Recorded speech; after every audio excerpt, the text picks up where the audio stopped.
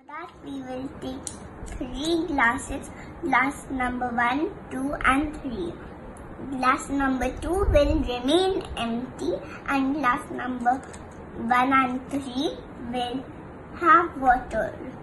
So then, place them closely to each other and then I have to put the color and then the paper towels like this, and then we can see the water is working.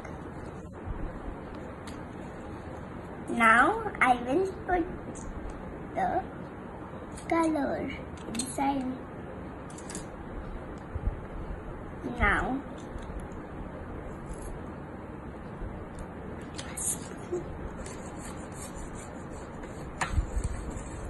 Now I will just shake them so that they get a bit mixed, and now you will see the water traveling. It will be a fun experiment.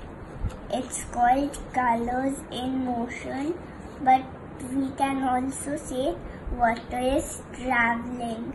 It feels so cool and it feels dried.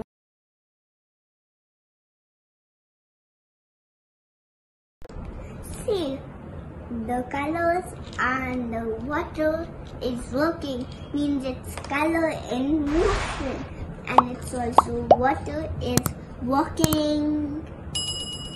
Can you see?